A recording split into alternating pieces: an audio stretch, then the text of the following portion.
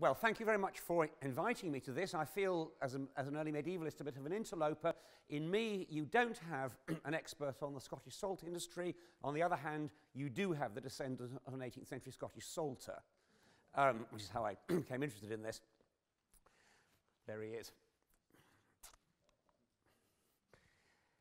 The Portsoy saltworks was small, unimportant, and probably short-lived.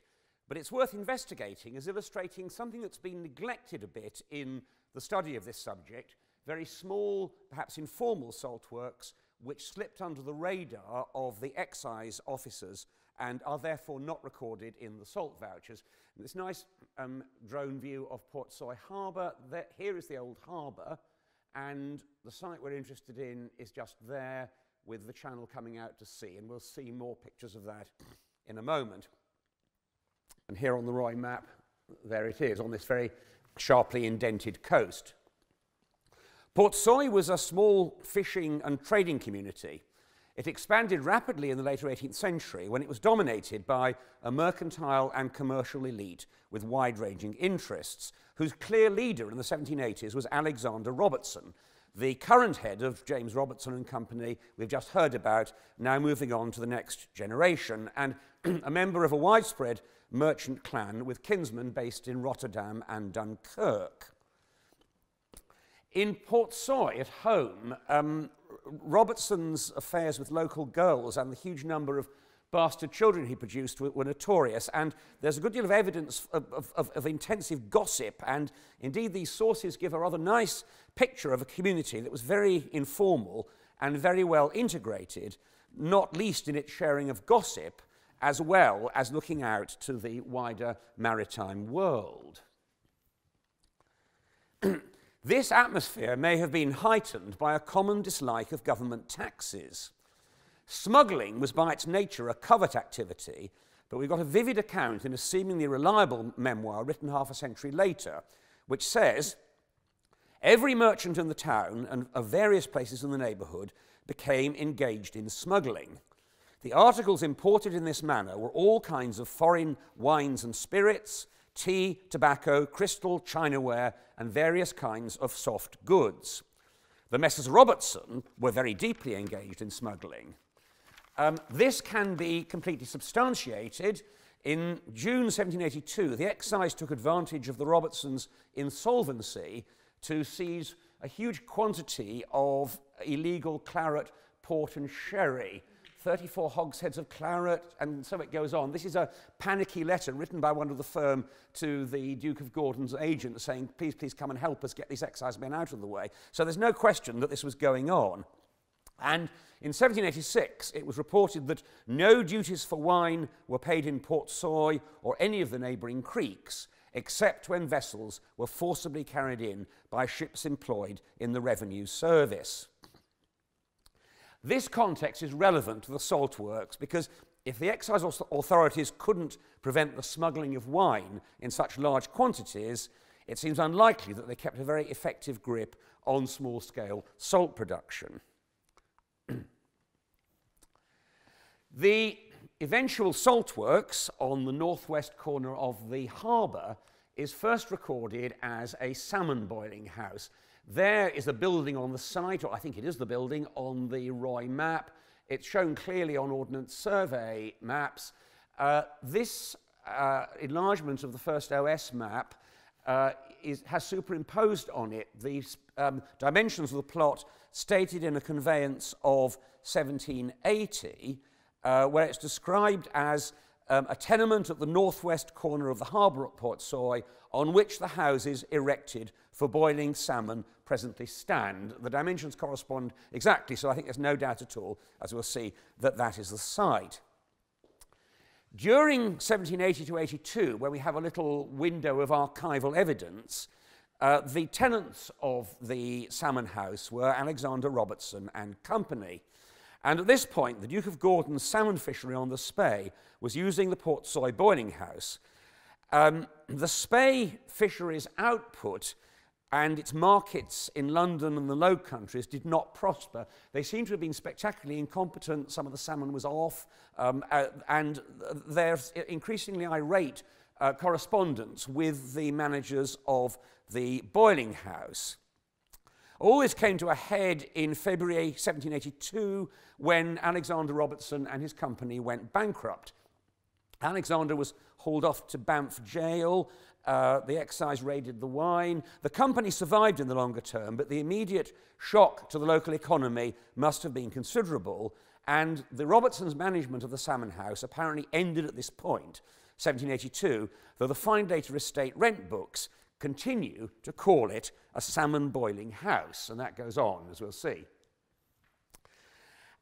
The formal term boiling house covers a potential range of processes, from straightforward boiling in brine to the more sophisticated and newer technique of kitting, pickling in a mixture of vinegar and brine in small wooden tubs. And this inventory of the contents of the house, which is dated May 1781, makes it clear that kitting was being employed at that point. It refers to tubs for salt, tubs for vinegar, 36 empty kits. What it does not mention is anything suggesting that salt was being made there. So it seems that at that point they obviously needed salt, they were not making it there. From 1782 the story goes dead except for the recurrent year-by-year references in the rent books of the Findlater estate. During 1801 to 3, the salmon house was redeveloped as a business officially defined as a salt house.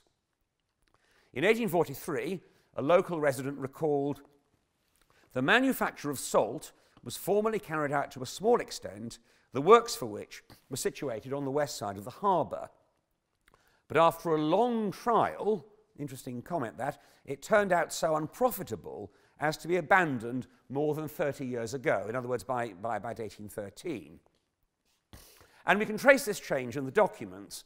In 1801, the salmon house was sold to a group of local people, and then again in 1802 in shares of 1/4 to 3/4, and it's now described as a tenement at the northwest corner of the harbour of Portsoy, on which a salt work is now erected.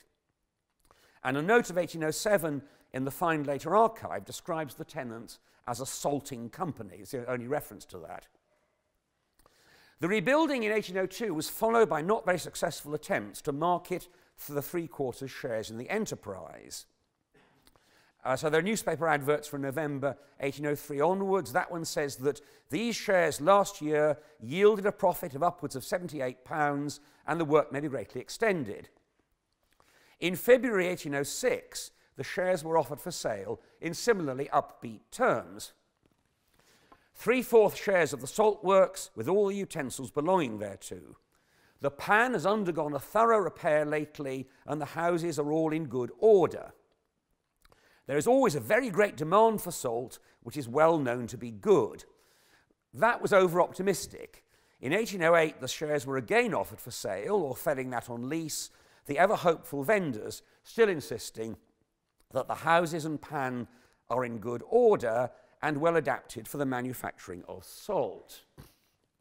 But alas, that didn't work, and it looks as though production probably did stop around 1812 or 1813, and then sadly here in 1829, an advert for the piece of ground at the northwest corner of the harbour, which was some times ago occupied as a salt works. So that's the end of the story. Presumably the small business failed because it couldn't compete with better, cheaper or more abundant supplies of salt from elsewhere. And it seems relevant that whereas in 1793 the general view of the agriculture of Banff laments that the huge herring catches were being wasted because of the scarcity and extravagant price of salt, the 1812 edition observes cheerfully that the fishers now have all the salt necessary for curing the fish taken on the coast duty-free. So far, then, the story seems straightforward. We might think the building was used as a salmon boiling works until about 1802, was then developed as a salt works, which struggled on rather unsuccessfully for another decade. But there's a problem. The salt vouchers, which Chris Watley looked at long ago, show that duty was paid for production of salt in Portsoy from 1793. There's no other plausible site in quite a well-documented case, and I think we have to conclude that at least during those 9 years from 1793 to 1802, salt was being made in the building that was officially a salmon house. We're in a position to say that because the duty was paid from 1793 onwards, but how confident can we be that there'd be no earlier salt production which eluded the excise authorities? One avenue to exploring the earlier and undocumented aspects of the salt operation is through the career of the man who almost certainly ran it. In 1798, members of the Banffshire Volunteers in Portsoy, who contributed to the Defence Fund against the French, included Alexander Blair Salter. There he is. And out of more than 60 minor artisans whose occupations are given in this list, he's the only salter, so presumably he must have run this outfit. Alexander was not a native of Banffshire, and there's strong circumstantial evidence that he was born in 1769 to a long-standing collier family in Clackmannanshire who had married into at least one salter family. His grandfather James had made medical history in 1732 by being the first ever beneficiary of successful mouth-to-mouth resuscitation in the world after a mining accident. Alexander must have been familiar with the salt-making industry from his earliest years. Equally, he must have been only too aware of its steep decline on the Upper Forth by the 1780s. We know that Alexander was in Portsoy by November 1784 because he was a witness to a case in the Kirk Session. Believe it or not, it's a fornication case. What else could it be in a Kirk Session record? So he's there by late 1784. He married in Portsoy in 1788 and again in 1791 and had children there from 1791 onwards. He's called Salter, we've seen in 1798, but interestingly, at the baptism of a child in 1814, he's simply called labourer. Perhaps the later part of Alexander's career tracked the failing trajectory of the saltworks. As prospects declined, it seems significant that Alexander's eldest and perhaps only surviving son didn't follow his father into the salt-making industry, but became a soldier. If it was between that point and 1813 that salt production ceased in Portsoy, the family had to seek other options. But of course, for present purposes, more important is the start of his career in Portsoy. If he was a salter, and we know how specialised that was, why was he there from 1784 onwards, if not to make salt? And his presence strongly suggests that the production of salt in the salmon house had in fact started nearly a decade before 1793. And I think the story probably is that after the debacle in 1782, the tenants of the salmon house got fed up with the what seems to be a lost cause of producing decent salmon there, and maybe in 1784 they decided to switch to salt, and presumably using their contacts on the Upper Forth, where they'd got coal from, imported this teenager to start making salt for them. And if that's right, then one assumes that any excise officer who'd poked his head through the door of the salmon boiling house would actually have seen a salt pan. But maybe that's not so surprising, given what we know about the incompetence of the excise in the area.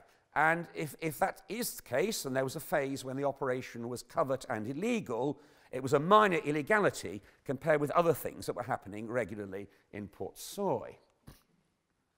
Now, finally, a quick rundown on the archaeology of the site. Here it is on an estate map of 1802. This plan may or may not be representational, shows the ranges much narrower than later. Maybe what we're seeing here is the footprint just before the 1802 rebuilding. So now we're looking across the harbour in a northwesterly direction. There is Lord Findlater's storehouse, and the site of the saltworks is just here. That is the blocked arch into the bucket pot we'll see in a moment, and the foundations of the buildings can still be seen here on this grassy slope poking through the turf. This is the saltwater inlet channel, rather damaged, but quite unmistakably, at least at this point, is artificial. Here we're looking out to sea, so there's the channel coming in from here. In the foreground, the area, this flat, low-lying area, which must be the bucket pot. We saw Chris's children earlier. Here you see the youngest descendants of Alexander Blair forming the scale.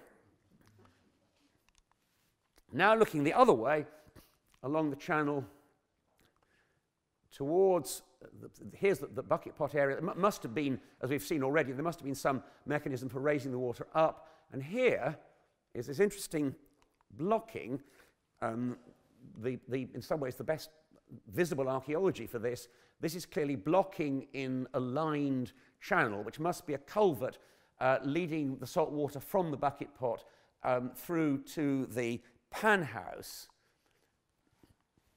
This, so far as I can see, this photograph is the one and only photo we've got of the building still standing. There is the storehouse, but there behind that mast of sails is the pair of buildings. The larger building there, you can see a doorway and a window, and then the smaller building there. And there are some other photographs from the first half of the 20th century as it gets increasingly ruinous. So there's my attempt at a sketch plan. I did my best. I only had a day, and I didn't have very sophisticated surveying equipment, but those are the two buildings, I think we can say reliably, from the OS plan and the bits that you can see. That must be where the cistern is. The bucket pot, the channel, and then there is a deep, obviously artificial square feature cut in the rock. What is that? Is it for some sort of winding gear? Could it be for a tank to keep live salmon during the salmon house phase?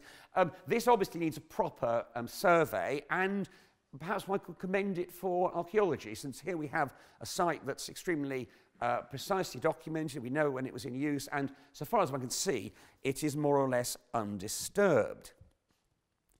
So, although the Portsoy salt works was insignificant on a national scale, it does perhaps offer some methodological lessons.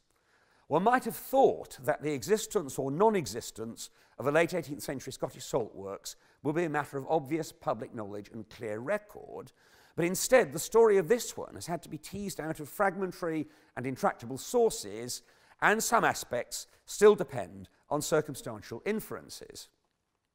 How many more operations of this kind may there have been around the northern Scottish coasts? If this case study were to prove typical rather than exceptional, the aggregate contribution to output might not be quite so insignificant. Thank you.